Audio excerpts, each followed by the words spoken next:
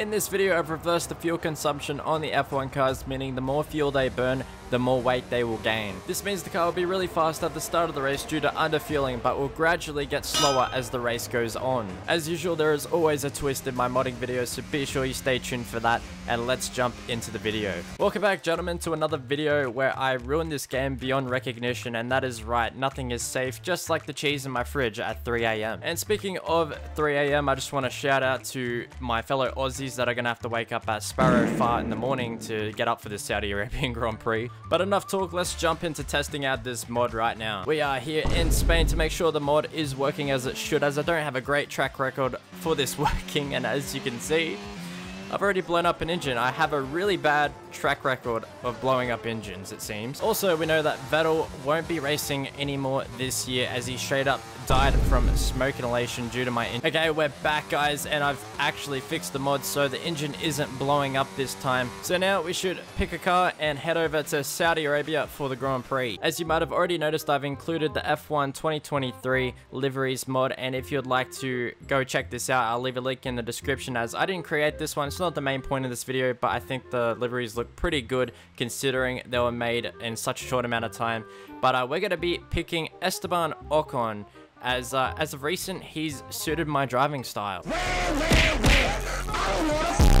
Sorry, Ben, but there could only be one Australian on the podium. Anyways, we are here in Saudi Arabia running minimum fuel, as we'll be gaining fuel and weight throughout the race, starting off light, but then having to deal with the really heavy car towards the end of the race. But it's 5 lights and away we go. Anyways, we're going to get stuck into this race. As you can see in the bottom right corner, our fuel load is very low, even lower than your expectations for this video. But the AI have the same settings, so they'll be dealing with the same problems that we face. Just as we're about to complete the first lap, we've also gained a lap of fuel, and that means a lap of extra weight as we dive down the inside into turn 1 on Gasly and Ricciardo as well. Ricciardo being non-existent in this season as he was last season. I do have to say Ricciardo is the real winner here, though, not having to drive that McLaren. Also, when McLaren was launching their car for this year, they managed to get Vicstar on the panel, also known as Victim, and this is so he could join their other victims, which are the drivers for McLaren this season. Anyways, we are back to the race, and currently Stroll is trying to run away from me like celebrities run away from Martin Brundle. Why are you running? Well, this is going to be an optimistic move, but we're going to try and go around the outside for this very high speed left-hander,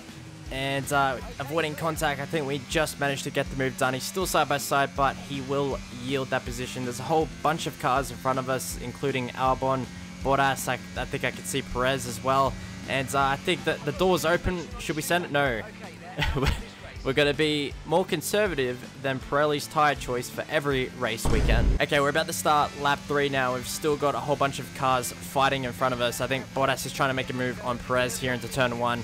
With this aggression, it must be definitely post-mullet Bottas, because pre-mullet Bottas would not have gone for this move. And they're still side by side exiting turn 2. This is going to give me a good chance to catch up to the both of them, but now that I've actually caught up to both of them, it's pretty much impossible to overtake any of them because they're blocking the entire road. In 2021, this would have been considered the battle of the number 2 drivers, and I guess you could add me to the mix too, because I'm definitely not a number 1 driver. Bottas and Perez still going side by side. By the end of this lap, it's been ages, but we've got the straight line speed just as it passed them, and now the fuel is starting to add onto the car. It is starting to weigh the car down. The AI are definitely dealing with the same issue, but I can definitely feel the performance of the car slipping away. So we're going to dive into the pits now. It's lap 5. Let's see if we can emerge in front of the battle pack that we just pitted behind. And if we can emerge in front of them, that'll save us a whole bunch of time instead of overtaking them. But we've messed up the pit entry, and that's going to be a slow stop. And, oh no, we're being held up. We've been held up so much by traffic in the pits. And we're behind Bottas again. Well, that's just brilliant. Alright then, Mullet Man, let's overtake you again. Gonna go around the outside. I don't know why I picked the outside. I should have gone down the inside, but at least I've got the racing line and the traction on the exit of the corner to make that pretty easy. We're on to lap 7 now. This is where the battle pack is coming back out. This is the one that we pitted behind, and we have come out behind Alonso.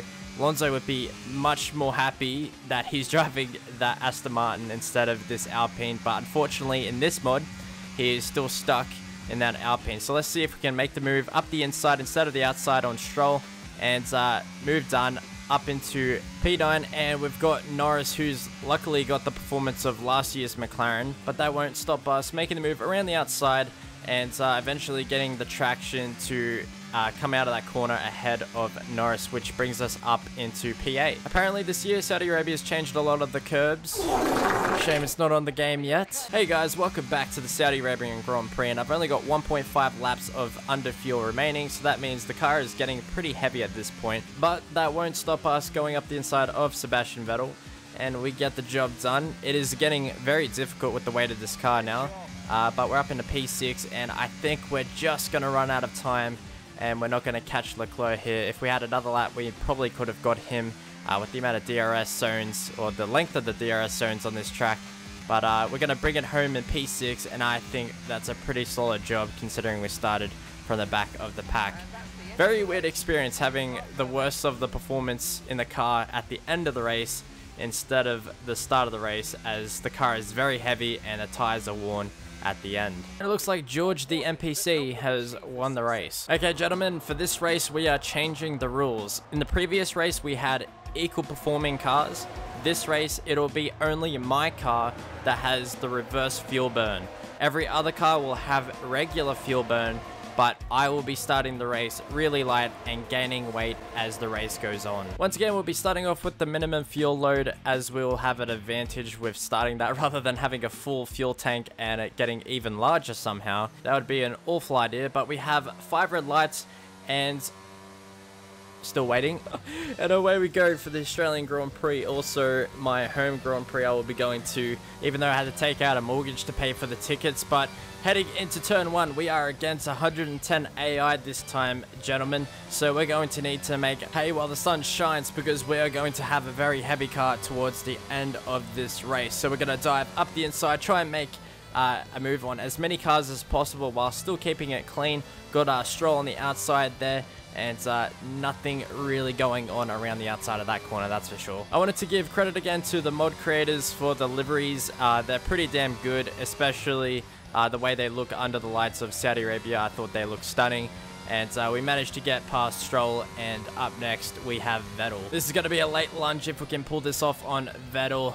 Not a great overtaking place on the circuit, but it's one of the few overtaking places that Australia has, so you've got to make the most of what you've got. And also, if you haven't already, be sure to subscribe for your chance to win Leclerc's control electronics from the Bahrain Grand Prix. Alright, it's that time of the video where I reveal what I've modded in the game that is the twist.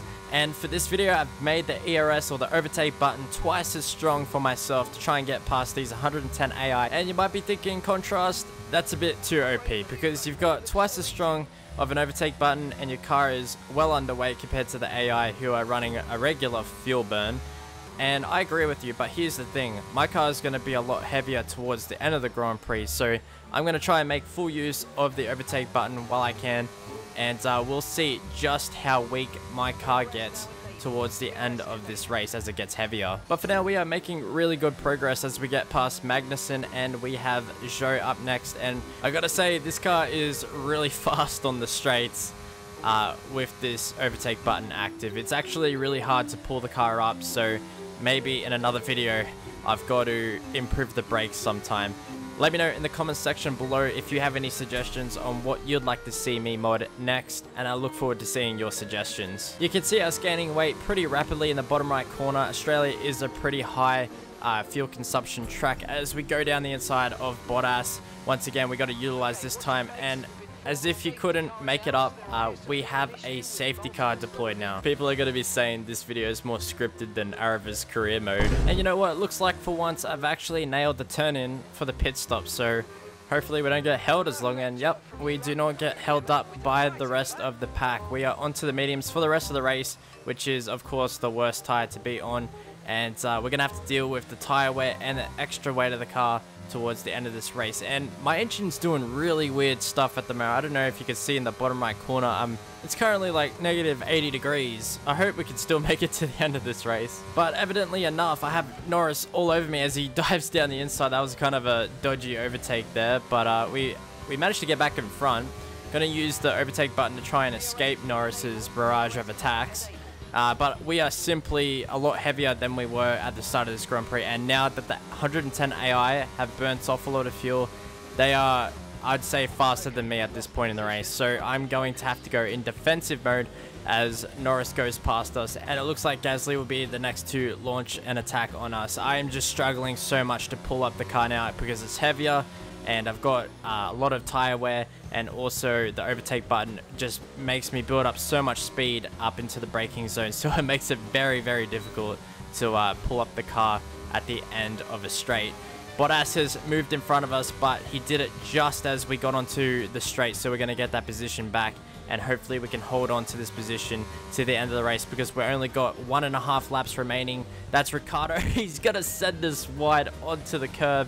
Very, very dodgy overtake there. You can see the car is all over the place as we are coming through the last sector to finish off this race. We have everyone behind us trying to get past, but Sergio Perez wins this race, and we're going to bring it across the line in P9. What an interesting race, being on the attack for the first half and literally on the defense for the second half, including a safety car. I think that's a pretty interesting race if you ask me. Haven't ever driven something like that before, having all the performance at the start and very limited performance at the end, but I really enjoyed it. I hope you guys did as well. There was other things I had to do, like raise the ride height of the car so that I utilized the top speed going down the straights because it had so much speed from the ERS button. And yeah, it was just really interesting. If you enjoyed the video, be sure to leave a like and subscribe, and I'll see you all in a brand new one.